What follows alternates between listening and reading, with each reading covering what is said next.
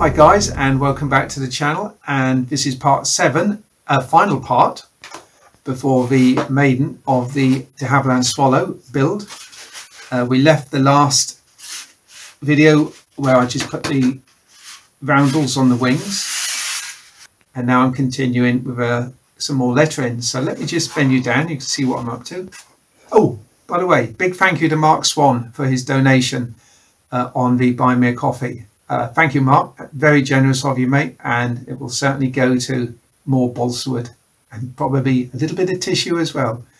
If you want to check out the Buy Me a Coffees yourself, the link's just down below. Okay, let me show you what I've been doing. I have snuck in a bit of tissue, did this yesterday evening late, on the hatch. I'm going to paint this in silver frame and probably just black windows, but there's also a nice little sort of half round window here the pilot can look out sideways.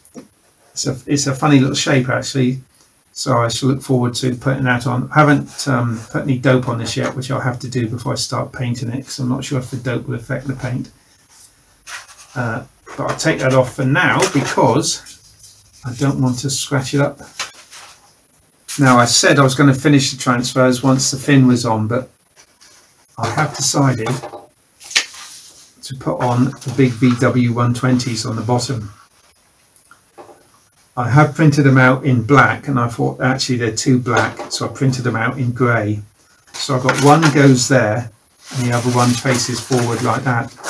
I think it's worth doing. I think they're quite an important part of the design.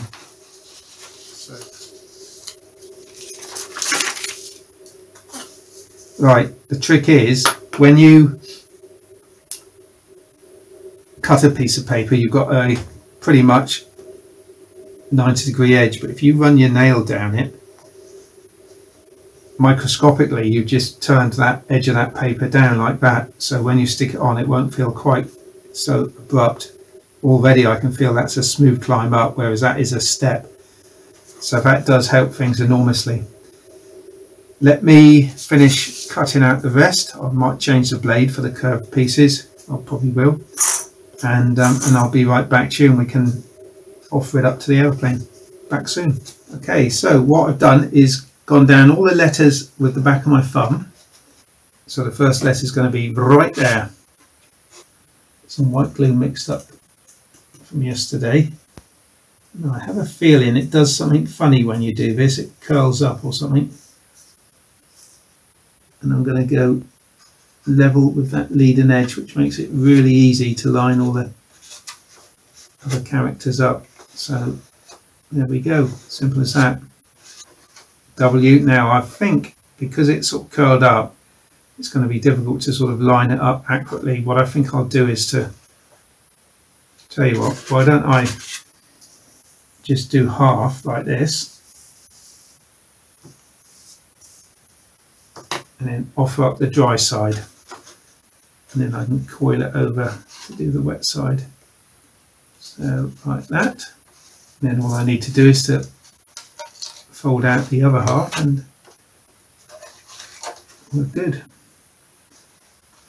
I'm going to try and avoid a crease in it because I'm sure I won't get that out.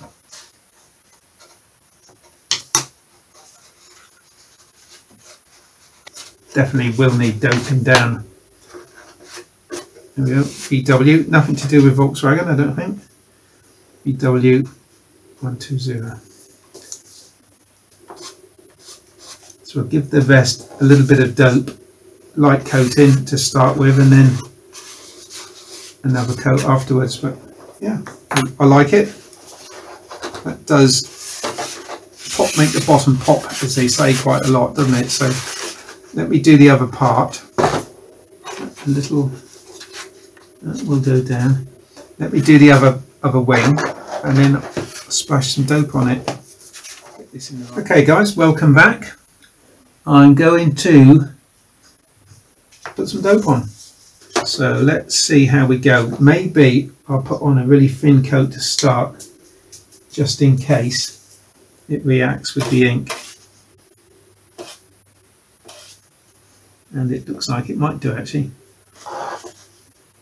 or it might just be needed a test piece. Really, always put a test piece on somewhere.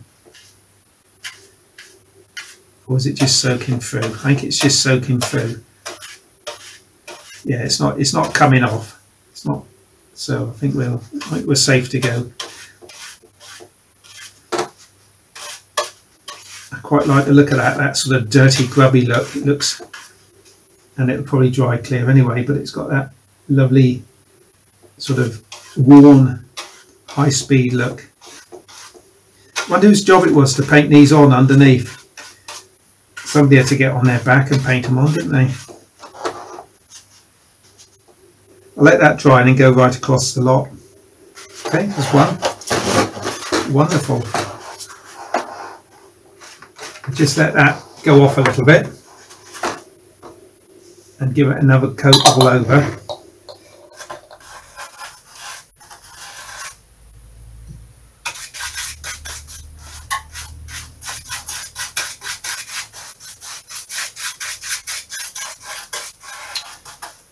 Right then, guys, that's it. Don't. It won't hurt just to put a little bit more just around the nose, under the front, but it's done. So I've just painted the windows in black. They're not perfect, but hey, let's switch glasses actually. Probably why they're not perfect. Oh Lord, look at the state of those. No, they're not too bad. Just glossed it in. I've painted a couple of rear windows on paper, and I plan to sort of stick them on. Whether that's such a good idea or not, I don't know. Perhaps I should have just traced around it and painted it. If they don't stick on, that's what I'll have to do. It's kind of like an idea I had, but let's put that up there. I have actually fixed up the radio gear now. I put a receiver in there and got the servers working. Would you like to see that? Oh, yes, please, Cliff. Okay, seeing as how you are so politely, I think I'm going to go with the 1300 3S. It's not going to give me as much air time, but the 2200, they're both about the same. The CG is a nose heavy on this slightly, and they both give a very similar result. But I can't get that battery in. If I push it all the way forward to get the back down, to get the hatch on, then it's grossly nose heavy. If I push it back, and it impedes the hatch. So, and I couldn't put the sliding battery plate any lower because it's right on top of the main spars there. So it fits where it fits, and that's it. And this will go in just to there. That's where that sits.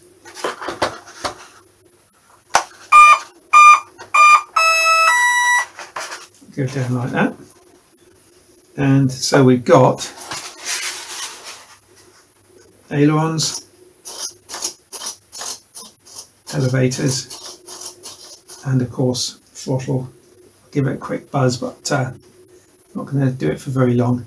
I'm not even going to go to quarter throttle, but just to show it works.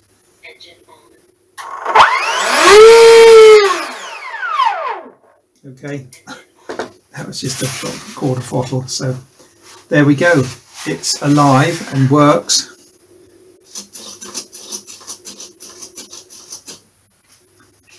And ready to go, ready to fly. Now I've painted the hatch, so there's nothing to stop me now from that best of all days, the maiden flight. I'll wait for something that's got maybe a little bit of headwind, not a lot, but enough to get me away a bit. I mean, if there's no wind, brilliant, but if there happens to be anything up to say 10 mile an hour, then I think we'll be good to go. So I'm going to link the playlist, be here at the end in a moment on the end screen, and just like to say thank you to everyone for following along with this build. Every video's had best part of 1,000+ views, which is incredible, and I've had some great comments. So I'm really looking forward to you know, the maiden flight, and I'm sure you all are as well. So yeah, it's going to be good. Somebody said I must be getting a bit nervous now and coming to the end. Not at all. It's a free flight model originally. It's got plenty of dihedral. I'm sure I could just open the throttle and let it go, and it'll fly around unaided. Right, okay. And yeah, so thank you very much everyone that's watched and followed along with this build. It's been fantastic. And if you're happy to look at memberships, great. Or if you don't want to commit to a membership, have a look at Buy Me a Coffee. I'll link it below. Any contributions greatly received. I can buy more Balsa. Having said that, my next model contains no Balsa at all. I'm ashamed to say, but it's a means to an end. All will be explained in that video.